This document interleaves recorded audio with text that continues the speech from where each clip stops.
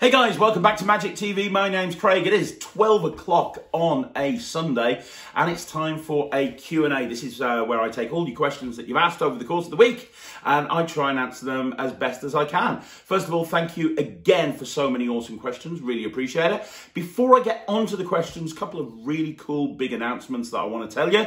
Number one, we actually have a website for Magic TV now. It's super exciting. You can see the schedule down there. There's links through to the different playlists, so you can actually, everything's kind of in the same place. There's also other stuff on there that is going to be coming soon. So if you want to check that out, the web address is www.magictv.org. That's www.magictv.org. And I now have an email address as well. Rather than trying to contact me in all manner of different places, I have an email address specifically dedicated, set up for anything to do with this channel, which is craig@magictv.org.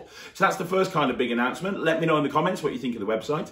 The second thing that I want to let you guys know is I've listened to what you've said and I've made it happen. So a lot of people have said, oh my God, love the content, absolutely amazing. Talk Magic interviews are very, very popular. But some of them can be quite long, like Sean Farquhar's was just under 2 hours. It's a very long time. And is there a possibility to take the Talk Magic videos and put them on to a podcast? And the answer is yes, we have done that. We have made it happen. So we now have a podcast called the Talk Magic Podcast. It's not going to be everything on the channel. It's only going to be for the Talk Magic interviews. So they are going to go up on a Friday at 5. So the actual interviews go up on the channel at Tuesday at 9 o'clock, as you probably know. 3 days later, they'll go up onto the podcast. So, you know, if you're out driving and you want to listen to it and not sit down in front of your phone or your laptop and watch it for an hour, then you can listen to the interviews by going onto the podcast. Now, you can get to the podcast. We're currently putting it into all the major platforms. It's already on Spotify. It's already on Apple Podcasts. And I think it's already on Heart Radio and a whole bunch of other places. So if you want to listen to it as a podcast, you can do that, and I'll put a link in the description down below. One thing to say is at the moment we're uploading all of the old episodes of Talk Magic. So we've just uploaded Justin Miller. We're going to go through all of the old episodes of Talk Magic and get them up, and then probably starting January we'll be uploading the new ones then. So as of January, if the interview goes up on a Tuesday, you can get the podcast on a Friday. Now, obviously, a lot of the time, the people I'm interviewing on Talk Magic, they do tricks as well and they perform tricks. You won't be able to see the tricks that they perform, but obviously that's what the YouTube video is there for. I'd rather you watch it on YouTube because that's the platform that I kind of put all this stuff on. But I know a lot of people are keen to have the longer interviews on a podcast. So now you can subscribe to the Talk Magic podcast. We even did a really cool, cheesy intro to the podcast, and I'll give you a sneak peek of it. You can listen to it right now, but beware, this is major cheese. Magic. And the world of illusion.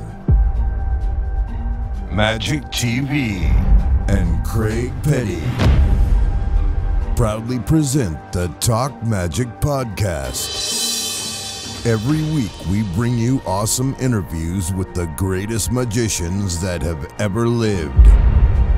And now, here's your host, Craig Petty.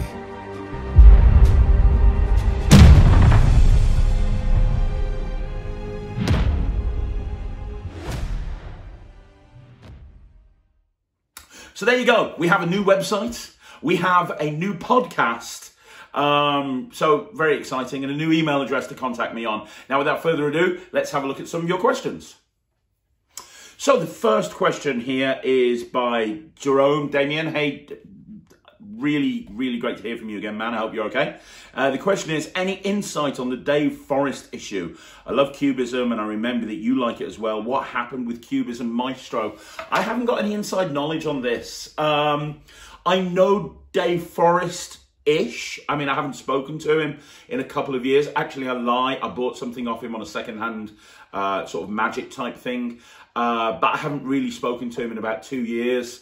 Before that, we know each other. You know, if we saw each other at Blackpool, we'd say hi and we'd have a chat. I competed in a competition against him a few years ago. I think it was the IBM close-up competition. So I know Dave Forrest, and I know he's a very passionate magician. And over the years, he has created a lot of really good magic. I mean, some of the stuff that Dave Forrest has created is outstanding. The stuff that he did under his full 52 pounder was great.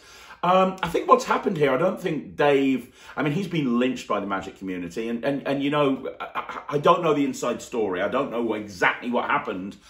You could say that he deserved it, because for those of you that don't know, he released a product called Cubism, which is a chop cup that I actually do, that's designed to look a little bit like a dice cup, and it's very good quality. And then he came up with the idea of doing like a 3-cup set, and you have lots of dice and everything. So he put it on Kickstarter, and he got the Kickstarter project funded very, very quickly. And then he never delivered the end product, or I think it took years. I think there's still people now that haven't had that end product delivered. And he's lost a lot of goodwill within the magic community, obviously, because he's kind of taken people's money and then not kind of given back what he said he was going to do, which is terrible, really. And that's kind of where the Cubism issue is. I don't have any inside knowledge. I don't know anything beyond that. What I will say is, knowing Dave to the extent that I do know him, I don't think he probably intended in screwing people over. I think he intended to get the project funded. I think it probably cost more money than he anticipated. And I think that he was probably in a very awkward situation. And financially, it was very difficult. And I think that one bad decision led to another bad decision, led to another bad decision. I think that maybe he started lying as to, you know, oh, the cups haven't been delivered, this hasn't been delivered, this hasn't been delivered. And then that lie led to another line, led to another line. Before you know it, you're in a well, you're in a hole that you've dug yourself and you can't see any way out. And it's a horrible situation. I had a similar sort of thing with Red. Obviously, I'd never taken people's money on that, but I know firsthand, maybe I'm being a bit sympathetic because I have had the entire magic community turn against me. I know how vicious people can be on the Magic Cafe. All I can say about the whole situation is, as far as I'm aware, he's closed full 52 down. He was selling off his stock on secondhand magic sites, so I don't think he's doing full 52 anymore. I think he's pretty much dropped out the magic community, as far as I'm aware. I think everyone should be given a second chance. If he can make it right, and I don't know where we are with this, I don't know if there's orders still outstanding, but I think his priority should be to make this right and either give refunds or give the product that people have originally bought. I think a lot of people have been way more understanding than they need to be. I think if you can make it right, and he is a good guy, he is a good magician, I think that maybe we should give him a second chance, but that's not down to me. It's not a product I bought. I would probably be very annoyed if I kind of had that happen to me. I have had similar stuff happen to me. But again, I know how horrible it can be within the magic community when everybody turns against you. It's just horrible. It's sickening. It really is horrible. But it is possible to get out of it. But he has to do the right thing. What he can't do is hide underneath the rock. Beyond that, I don't really have any other insight into what's happened. I haven't spoken to anybody. That's just me looking from the outside in. Okay, so next up we got Mr. Harmon. Hey buddy, hope you're well. What are we saying here, Mr. Harmon? Loving my cube magic at the moment. Good, because I absolutely adore cube magic. Would love to learn more. I already have Carl Hines' DVD, Cube FX, Stephen Broderich's Cube 3, and Venom Cube, and RD Insta by Henry Harriet. My gosh, is there any more cube magic stuff that I should be checking out? Wow, okay, that's a great question. Have you got the original Rubik's Dream? Because honestly, I think it's well worth getting the Rubik's Dream for the mini cube and shell. And the reason I say that to you is, depending on where you're performing anyway, if you perform exclusively on stage, Venom Cube is awesome. There's nothing better than Venom Cube if you're performing on stage. However, it is not a close-up trick. It's not the sort of trick that you can do close-up. If you want that cube matching style effect, then the original cube, the original Rubik's Dream, not Rubik's 360, because then that's more of a stage prop again. But the original Rubik's Dream, it came with a cube shell, but it also came with a mini cube and a mini cube shell. And I absolutely love that because, and that's what I do a lot of the time close up. I'll bring a cube out, I'll have somebody mix it, I'll bring out the mini cube, I'll have somebody mix the mini, no, sorry, I bring out a cube and I mix it, but I'll put it into the correct position. I have the mini cube mixed and then I just load the shell on as I take it back. And you've got that cube matching effect, but you just need a little cube in one pocket and a big cube in the other pocket. So if you do walk around, if you do mix and mingle, and it's important to you to have tricks reset, then I would seriously consider looking down the route of, I'd seriously consider looking down the route of getting the original Rubik's Dream. Other than that, there's a really nice download by Chaim Goldenberg and Assy Wind called Cubism, which is just beautiful. It's a very nice routine that I perform as well. It's well worth looking into that. And let me see if there's anything else. Penguin have just brought out a new Rubik's Cube routine. I think it's called the Quick Solve Rubik's Cube or something, which there's a big buzz about. So you can check that out on Penguin. I believe that's available to buy right now. I will be getting one to review at some point. But that's decent. Or at least it's meant to be decent. It's got a real big buzz going about it. And then the other thing that I'd consider looking at is there's a guy called Kev G, who's a very good friend of mine. When I did the Ryland Happy Birthday video, Kev was one of the guys on there that was doing a trick on there. And Kev is an amazing Rubik's Cube guy. Like, he is an amazing Rubik's Cube guy. And he brought out something called Cube Cards, which is a really nice thing that combines cards with Rubik's Cubes. And he's had this specially printed deck with Rubik's Cubes cards on them. And what happens is they're all different mixes and they've all got different mixes on there, and they pick one and the cube matches, and then the cube solves and the card solves. It's a really nice routine. It's adding a prop to a Rubik's Cube routine, which makes it really interesting. And when you see Kev G do it, you'll immediately want to buy it. Now, I know that was marketed through Saturn Magic, so you can definitely get it through Saturn Magic, but it's probably available through all other Magic dealers as well. But that's a really nice product, that is. So yeah, there's a few different things that you can look at.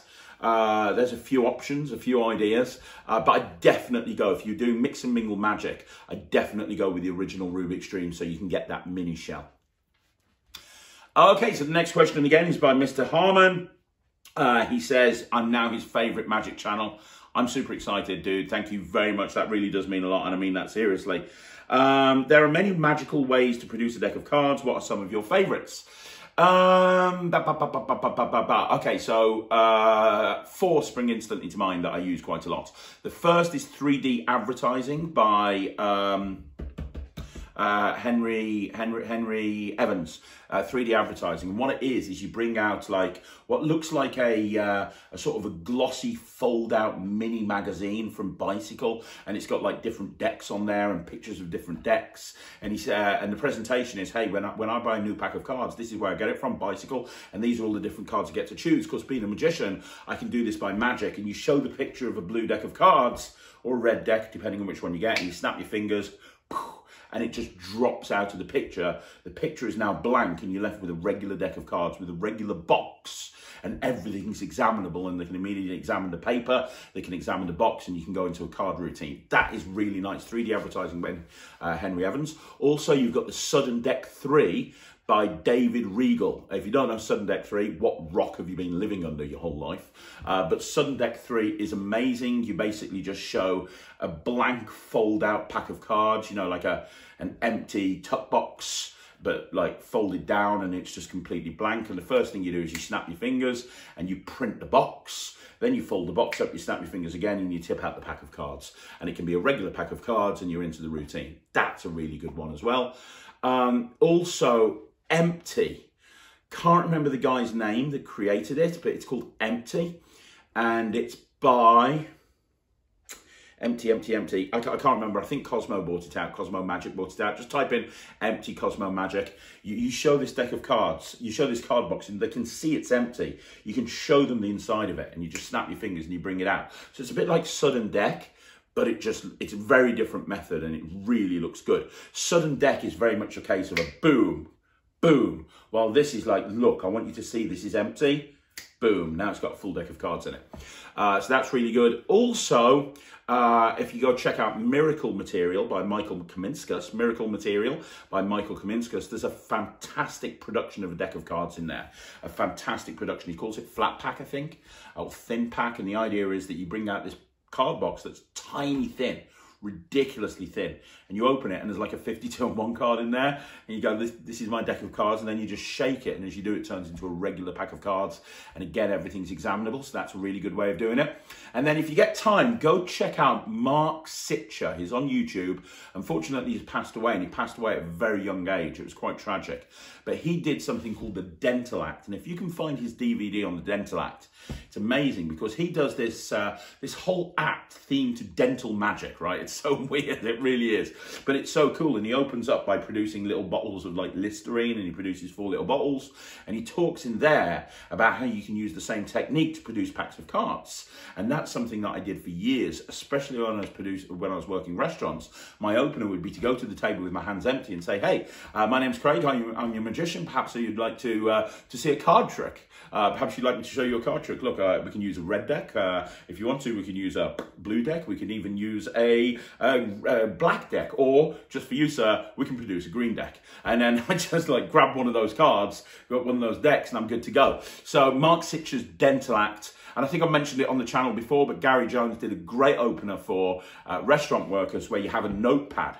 As if you're taking an order in a restaurant, and you literally just fold it around and it becomes a pack of cards. It was marketed through Magic Tao, which aren't around anymore, but I think it's available through Murphy's in all good dealers. So there's some card productions, deck productions that you can use. I hope that helps, Mr. Harmon. So the next question is by Magic Talk Live. Let me see, Magic Talk Live. Question, do you have any favourite YouTube magicians that are strictly from YouTube? Mine is JS Magic. I've never seen JS Magic before, but I will check it out. I mean, YouTube has some great magicians on there. I've actually got lists of people who I like here because I like watching them. The number one, of course, is Magic Orthodoxy. I think it's one of the best review channels on YouTube. Rather than just doing kind of what we do, so we do one review show a week, and then I might do the odd review on 5x5. This is a guy that does one video for each product, and he really goes in depth with it. He's a very knowledgeable guy, and he comes across very clear, very articulate, and he just comes across as a very nice guy.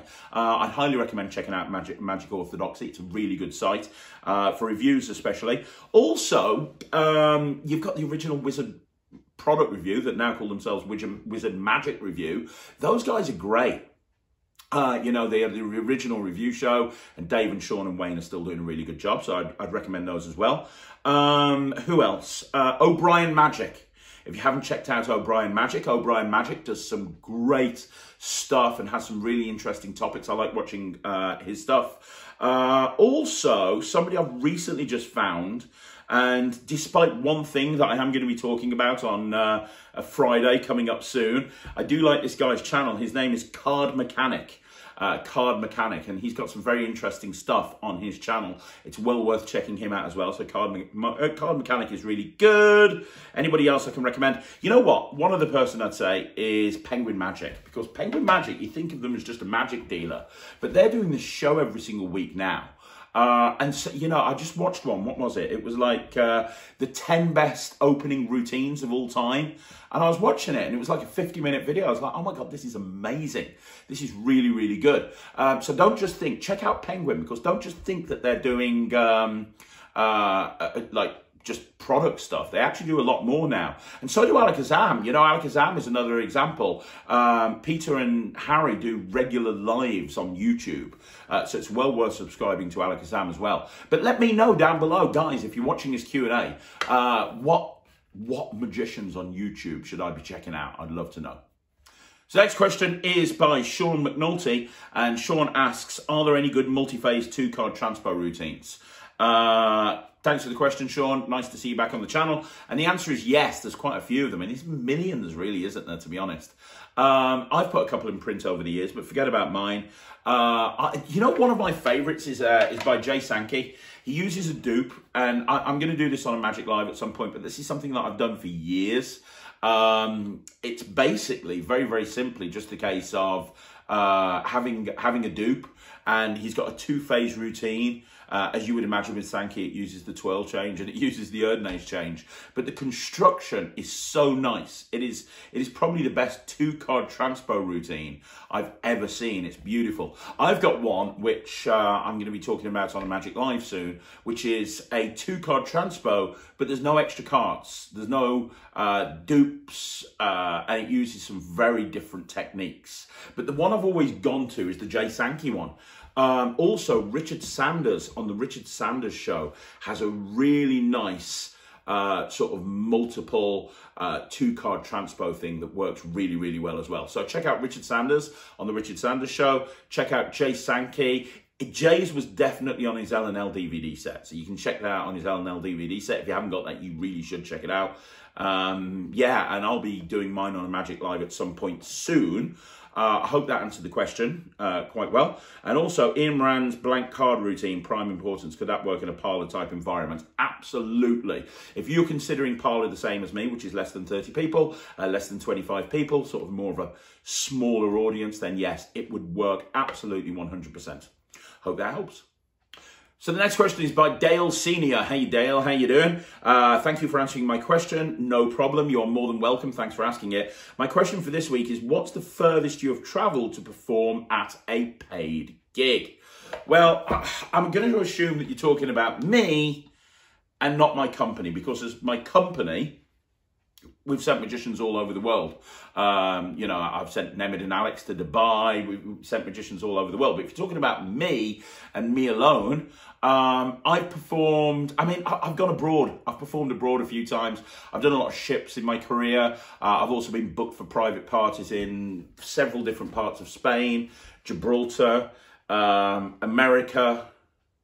So I've been abroad quite a lot. I've been to Ireland quite a few times.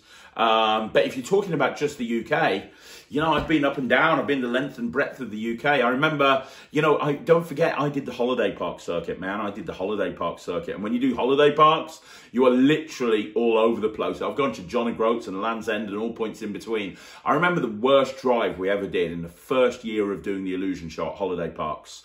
We were in Torquay Sands. Now, bearing in mind, I'm based in the Midlands area. I'm based in Staffordshire, Cannock. So it was about 4 hours just to get down to, 4.5 hours just to get down to Torquay. We were at Torquay Sands. We did a show at Torquay Sands. We didn't go until 10. So by the time we got the Illusions back in the van and got back to the, got back to our caravan, it was probably coming close on midnight.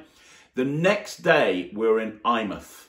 Now, if you don't know Eyemouth, it's on the Scottish border. So we had to go from the south to the Scottish border, and we had to be there at 6 o'clock to set up.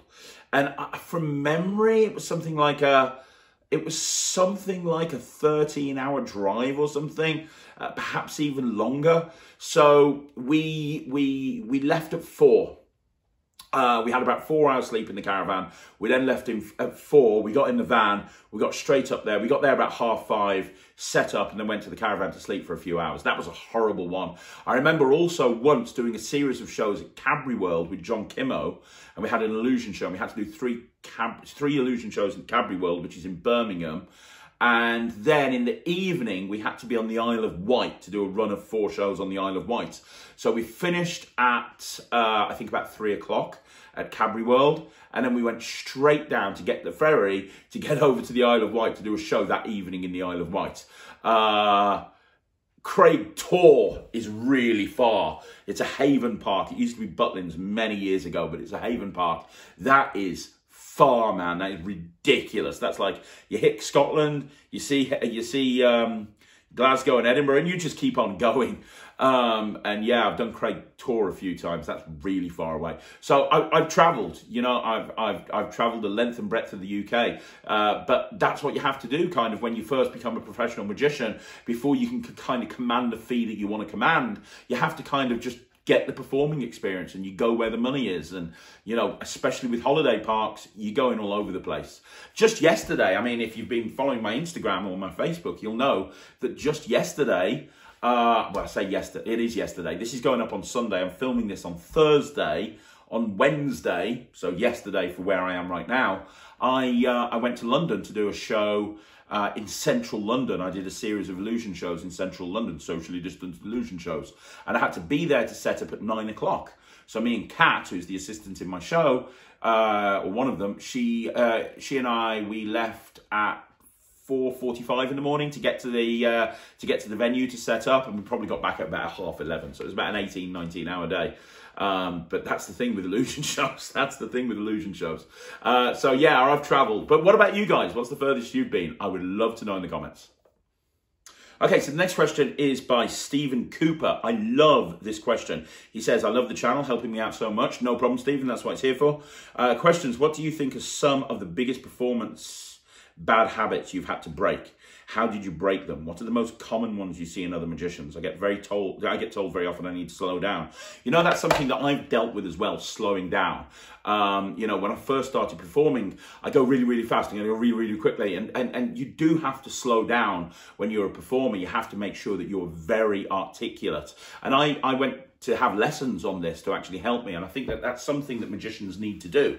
You know, rather than spending money on the latest magic trick or the next best magic trick, I think sometimes you need to spend money on improving yourself as a performer if you're serious. You know, I've talked about this before, but Rylan gets weekly acting lessons because he's desperate to be a performer. He wants to be a professional magician. And I've tried to install into him from a young age that if you are a performer, the most important thing is learn how to perform. So yeah, slowing down is very important. I think one of the big, when you become a professional magician anyway, one of the big habits that you have to break is being lazy. I think it's very easy to be lazy. It's why I'm when I get booked to do business talks, it's why I always advocate getting out the house. Because if you're running your magic business from in your house, there are so many distractions, especially if you have a partner that goes to work, because that partner won't understand. They'll just see that you're at home and they'll have you do loads of chores and, oh, can you do this? Can you do that? And that takes you away from actually being able to run your business as a business. It's kind of like, right, I'm going to get up, I'm having a cup of coffee, I'll put the TV on while I drink my coffee. All right, now I'll check Facebook. Right, oh look, this is on, let me just watch this. And there's so many distractions. Before you know it, you've been a busy fool, you've gone through the whole day and you've actually achieved nothing. So I think one of the biggest things that magicians need to get out of is you know, you have to work hard. You know, it's very, very important that you have to work hard, right? And if you're not working hard, then your business isn't going to be where it's going to be. What else? You know what, a big habit I had, if you look at some of my old videos, and especially like I'm talking around about the red time, I used to have this really bad habit of licking my fingers. It's horrible, it's disgusting.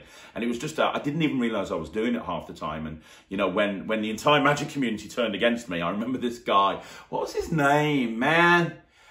Jersey Magic Reviews or something. He's on Facebook, look him up. He did a review of Red and he just friggin' went for me big time. Oh my gosh. And he pointed that thing out, and it was kind of at that time and I had to kind of make a conscious effort. The reason I was doing it is because I get very dry hands and I was trying to moisten my fingers before I do a move. But you know, it will disgusting, it really is. And I kind of use moisturizer now, so I don't do that anymore. But that was a big thing that I did for years, that I wasn't even kind of aware of it. And I think that's the thing, sometimes you're not even aware of your bad habits until you have people point them out to you, and you need to make sure that people are pointing them out to you. And then, because the only way you can work on this stuff is if you're aware of it, right? And if you're not aware of it, it's very, very difficult. Outside of that, I think the most important thing as a magician, one of the most important habits to make, is you've got to turn up and you've got to smell nice. You've got to turn up, you've got to smell nice, and you've got to be well dressed. And that doesn't mean you have to be in a suit and tie. A lot of the time when I do a gig, I'm not in a suit and tie, but I am in probably smart black jeans, a smart black t-shirt, and a suit jacket. I will wear suits sometimes, as you've probably seen on my videos, but I think you've got to look presentable, and I think that's, you know, presentable and good hygiene. And, you know, that should go without saying, but if you've ever been to Blackpool and you've experienced the stink that is the Blackpool Magic Convention, it has convinced me that the magic community are the most unwashed people in the entire world. They really are. So, you know, there's another bad habit to break. Good hygiene, very, very important. Yeah, that's kind of it. I mean, you can get down to it and talk about moves. You know, sometimes people have tells with moves, but that's kind of more about practice. What I'm talking about here is the more general, you know, more general bad habits that you need to break. Okay, so the next question is by MexiMex. How you doing? He's talking about playing cards, and I suppose it's time to ask the question too. So keeping with the cards, what is your favourite deck order? Chased or shocked or something else, and why? Personally, I prefer shocked as it makes more sense to me. I just prefer chased.